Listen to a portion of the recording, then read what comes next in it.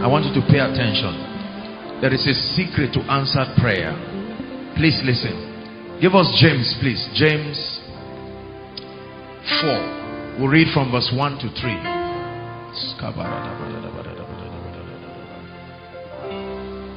Cain and Abel offered sacrifices, but the sacrifice of Cain was rejected, and the sacrifice of Abel rose up to the heavens. And the Bible says God had respect for the sacrifice of Abel. And Cain was angry, and God said, if you do it correctly, there is a pattern. James 4 verse 1, we are reading down to 3. From whence cometh war and fightings among you? Come they not hence even from the lust that war in your members? Verse 2. Ye lust and have not, ye kill and desire to have, and ye cannot obtain. Ye fight and war. Now read the remaining part. 1 to read. Yet ye have not, because ye ask not. Verse 3. Ye ask and ye receive not. Why? Because ye ask amiss. Now listen, the word amiss here is out of pattern. Out of pattern. You are asking, you are praying, but there is a formula.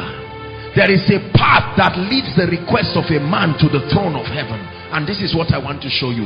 Let me tell you, your prayer life will be remarkably blessed. There is a way you pray that brings answers. There is a way you pray that will command the attention of heaven. If you don't know this, you can pray and feel spiritual and spit saliva from morning till night and not get any results. The prayer meetings in many ministries are poorly attended by, because those who lead the prayers do not know what they are doing. There is an art of war. It says, with wise counsel make war. I want to show you 4 keys, 4 mysteries in the spirit that have helped my prayer life. I tell you, you will command results. You will command the attention of heaven if you learn this mystery. Are we together? Don't let anyone fool you that God answers every prayer. No. No. Hagar prayed. Her son cried. Both of them were talking to God. Only the prayer of Ishmael got to heaven. The Bible says, and God heard the cry of the young lad. He did not hear the lamentation of Hagar. Are we together? Another fact you must realize is that your tears touches God, but it does not move God. The Bible says, for we do not have a high priest who cannot be touched, not moved with the feelings of our infirmities. He is touched. He sympathizes with us. But if God is to take any action on your behalf, it must be according to his pattern, because he has exalted his word even above his name. Are we together? Pray 1 minute violently. Open my eyes. As these mysteries come, oh God, may they not just be information. He prayed the first time, putting his head beneath his knees, and he cried and travailed. Let me tell you, the kind of prayer that touches heaven is the kind of prayer where you pray and forget who is by your side. You're not looking at makeup or suits or conscious of whether I'm sweating. No. It must be heartfelt from the depth of your spirit. Are we together? Hannah kept crying every time at Shiloh, but a time came she prayed a heartfelt prayer. The Bible says before the altar she poured her soul to a point that Eli the prophet said, why is this woman drunk? How can you come to the altar drunk? And he said, my Lord, I am not drunk, but a woman that is pouring her soul before God. And the Spirit of God spoke through the prophet. Let me tell you something. The kind of prayer that shakes heaven is prayer that is heartfelt. The way a lot of believers pray, you will know that you do not expect an answer. Are we together? Yeah. You pray with all your heart. The Bible says Jesus prayed at Gethsemane. It was so heartfelt. His sweat was like drops of blood. Same prayer without changing it 3 times. And he sustained strength from heaven and was ready for the cross. Are we together? Are you ready to pray? As I mentioned the key, we'll pray. And at the end of the fourth key, I'll give us some prayer requests. And we'll pray. Heartfelt prayer. Heartfelt prayer. When we say pray, you see a lot of people strolling around, chewing gums. You see, that kind of prayer, let me tell you something. I'm not being religious with you. There is a law. You are contending against forces. It's like an aeroplane attempting to ride.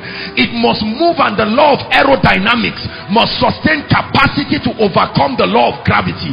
The flesh has its encumbrances, and the moment you begin to pray, the flesh will exert a weight upon you, but it takes power. Everybody say power. As you generate power in the spirit, it's like a flight.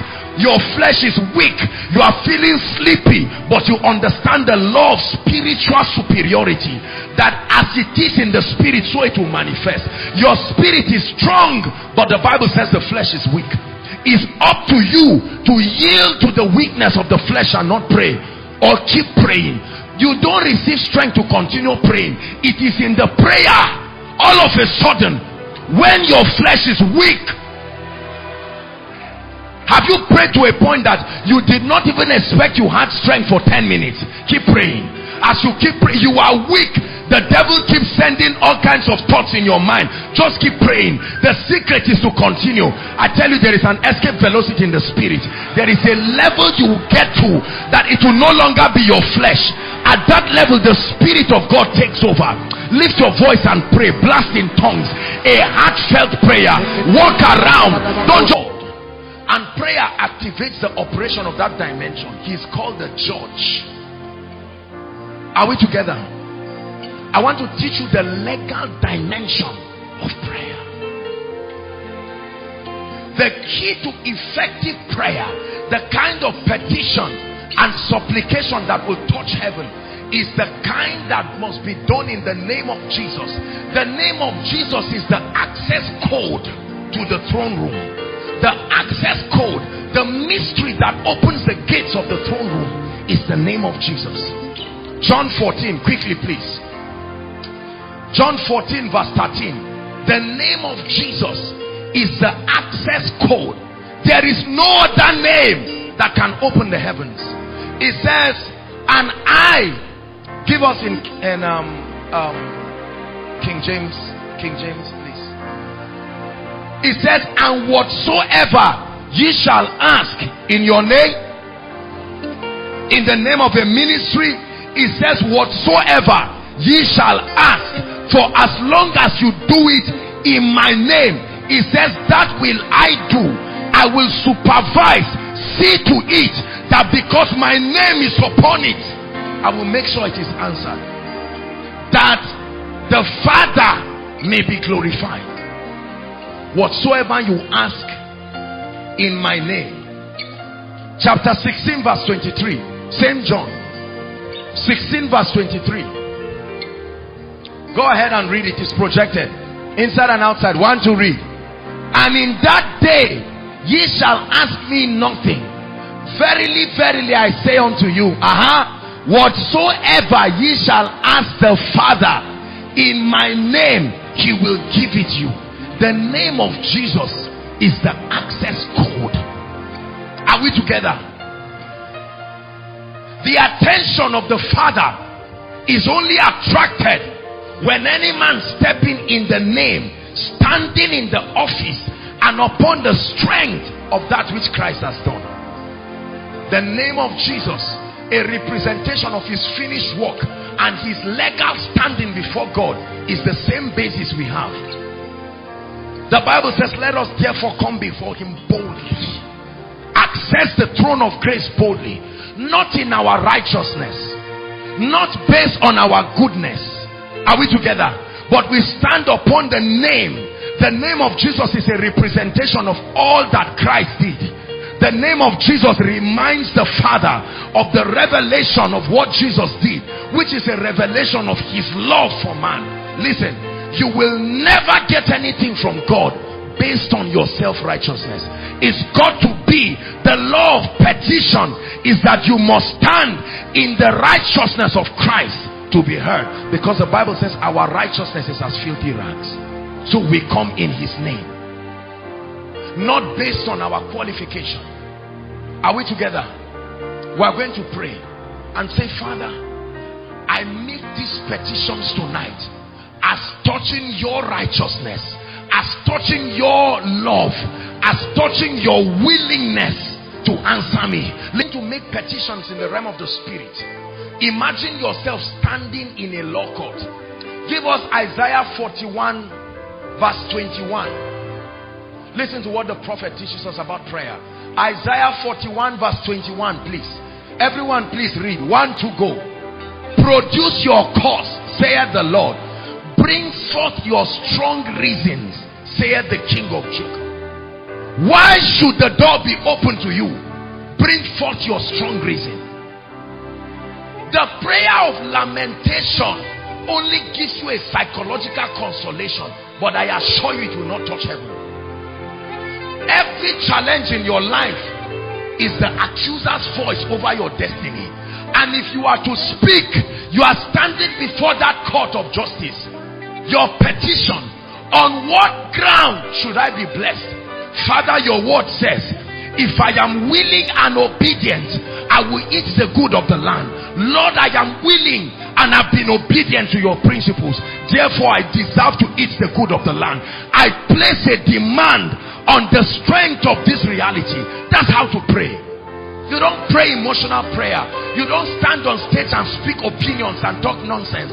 The only thing that challenges the voice of the accuser is the word of God, which is a testament of his will.